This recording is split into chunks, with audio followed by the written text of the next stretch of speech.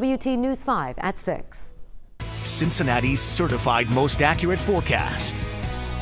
We've got a warm Friday taking shape. In fact, the forecast this afternoon climbing up to around 76 degrees. And wanted to note on the almanac, the record for today, some 86 years ago, in 1930, the record high is 76 degrees. So we will be in record contention for tying, hopefully achieving a tie, if not a break. The record low 12 degrees. We had a low this morning, a very comfortable 50 degrees. We have plenty of sunshine now for the midday, a southwest wind. Temperatures are climbing. And with all that sunshine, we have a few more hours of warming. We're already at 70. And we should be climbing nicely for a few more hours. We're at 70 degrees with that dew point at 52. It's also climbing some. It was very dry in the 30s a couple of days ago. A southwest wind right now at 16 miles an hour. We'll see that wind gust around 20 today out of the southwest, helping to warm us up.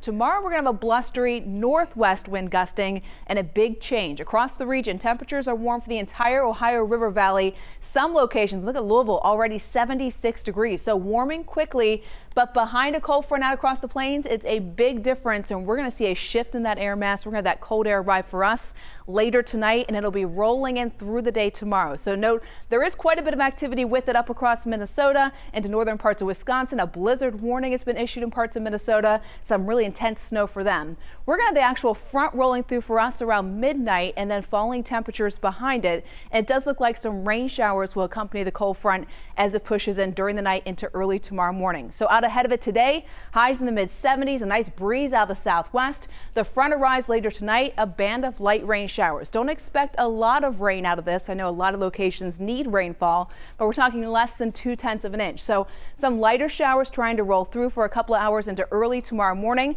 And then as we make it through Saturday, some of the lake effect snow showers to our north does not look like they really set up for us tomorrow. But not to say a few flurries flying, especially the farther north and east you are tomorrow afternoon. We will definitely have the cold air aloft to support them. Temperatures during the afternoon for us will likely be falling into the upper 30s. We're talking wind chills around 30 tomorrow afternoon with blustery conditions and a big change in our air mass for Saturday. And we'll keep around those colder temperatures for Sunday as well. A close look at our futurecast today at 1:30 this afternoon. Still very quiet. Even into our evening, we start quiet. Past 10 and 11 o'clock, our western counties, a light shower. Mainly right after midnight, we see the band of lighter rain showers roll through. We set up with quite a bit in the way of cloud cover during the day tomorrow. We'll see some sunshine peek through at times. I think the main story will be those temperatures and those strong winds. We could have wind gusts around 25 miles an hour out of the northwest tomorrow afternoon.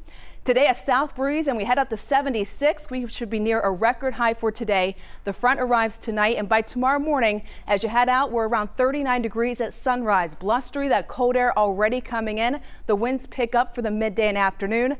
Not a lot in the way of sunshine as the temperatures drop back a few degrees, 39 degrees for the midday and the afternoon temperature, and then we'll start to drop through the evening at 37. So we're going to be falling from there. The official high tomorrow will likely be the midnight temperature at 57. We fall from there the rest of the day. 40 degrees on Sunday. We're cool early next week with sunshine. Rain showers returning by Wednesday could linger